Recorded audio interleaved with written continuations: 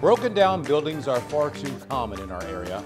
They are eyesores, they're also safety hazards. Well, imagine giving them a new life, a new purpose. In our Reimagine St. Louis series, we take a look at a rather ambitious effort to turn an abandoned nightclub into a church.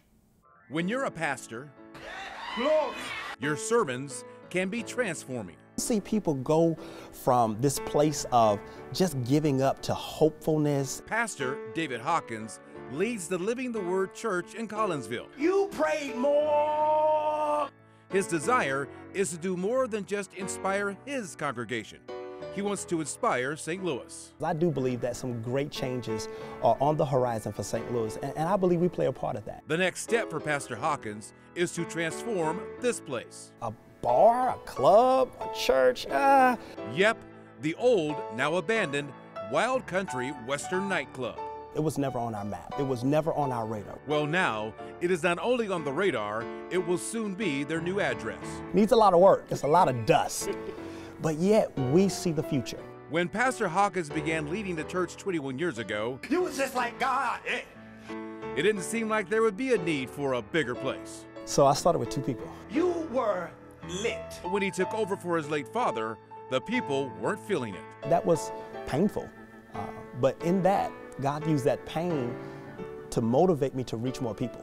So he took his message to the streets of East St. Louis, and he did some recruiting. I literally walked 4 city blocks and knocked on every door. I'll forever praise you.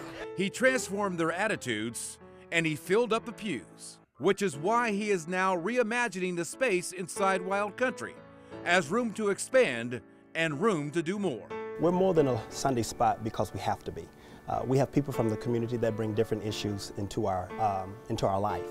And it is our responsibility to respond to those issues. And by reimagining a better St. Louis, there are some things that we've gotten used to that we need to get unused to. Pastor Hawkins believes we can take care of many of the issues that our city is now facing. Pour your resources in the soil right where you come from, and let's change 1 block at a time.